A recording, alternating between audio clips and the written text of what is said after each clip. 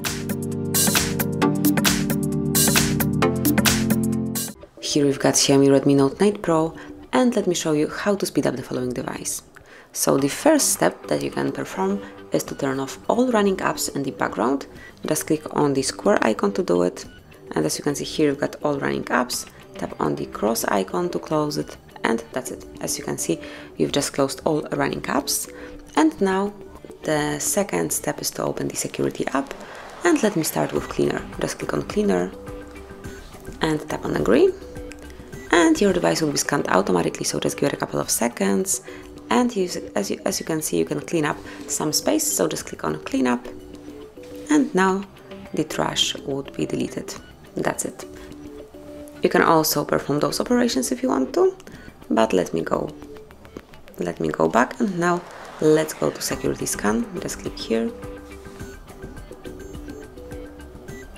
and as you can see, everything looks good. It's very important because if you have some virus included, then your device would definitely be way slower.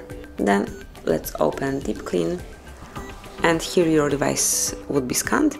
And for example, you can delete some duplicate photos, so just tap on Clean now, pick the version that you would like to remove.